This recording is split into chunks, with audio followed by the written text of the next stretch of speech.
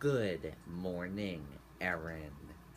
Portsmouth police say a 16-year-old is responsible for stealing a purse from an elderly woman last week in a Walmart parking lot.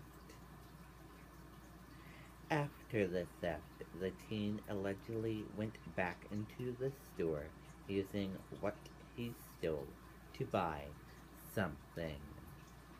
Around 4 p.m. on Friday, a woman was leaving Walmart on Lafayette Road in Portsmouth. The suspect was right behind her. Sergeant Dave Cavini said clearly in the video he's following this female out while he's on the phone. While the victim loaded her purchases into her cart, the suspect grabbed the purse from her cart and ran away.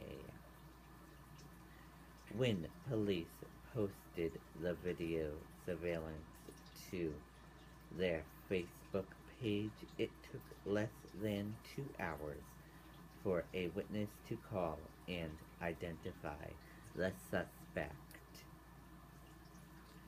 Police say someone had already found the purse partially destroyed on a road near Walmart.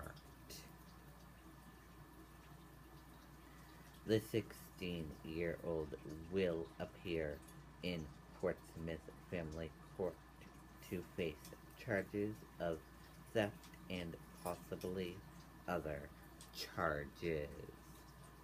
Because he's a juvenile, his name will not be released. Reporting live here outside the Portsmouth Bureau, I'm Ray Lee King for WMUR News 9. Erin, back over to you.